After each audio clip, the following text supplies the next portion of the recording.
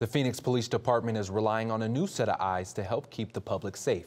Cronkite News reporter Madison has more about the department's new surveillance technology. The Freedom on the Move camera is the newest tool at the Phoenix Police Department.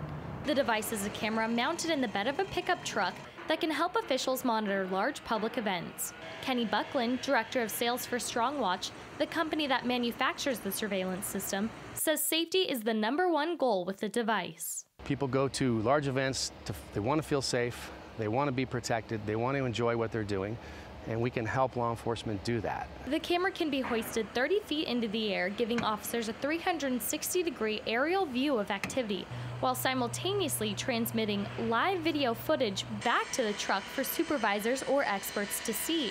Something Phoenix Police Department Sergeant John Howard says is extremely useful when working in busy environments. It's extra sets of eyes on every situation. It's people that can evaluate the dynamics and make appropriate decisions to keep everybody safe. The department's use of this new technology is not without skepticism, however, as community members are concerned about their privacy rights. Steve Keller, communications director for the Arizona ACLU, says he's worried the surveillance device could restrict people's behavior and free speech. We're fortunate enough to live in a free society, and we should be able to dress and act how we want without, being feared that that's going to be used against us. Keller wants the police department to keep records and be transparent about when and why they are deploying the camera.